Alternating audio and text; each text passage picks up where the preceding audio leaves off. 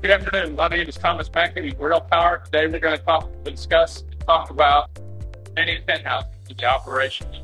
Okay, the first thing here is your power source or your control. You have your rheostat or your pot switch. This controls your speed.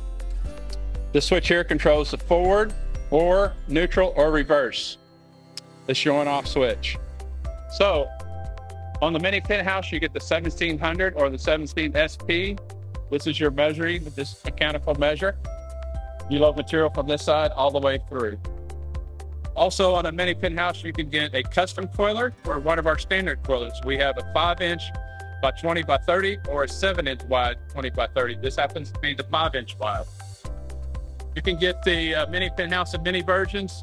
Two standard speeds are 0 to 35 and 0 to 70 RPM. Also, the mini penthouse is mobile. It's on caster, so you can easily move it around your operations. And when you're ready to pull, it has 2 door locks, one on each side. Puts those in place when the machine is ready to operate. You got your material fastened to the toilet. You've got your rheostat at 0. Press your pedal. Slowly bring up the speed of your machine while holding your 1700 handle. Manipulate the measuring head so it evenly distributes the across the face of the pads on the coiler.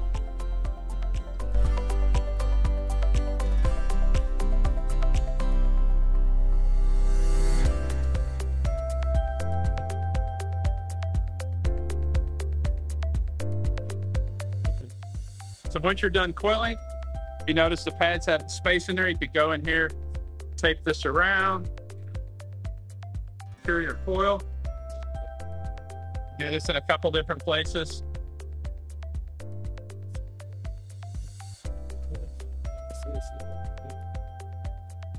One more good measure.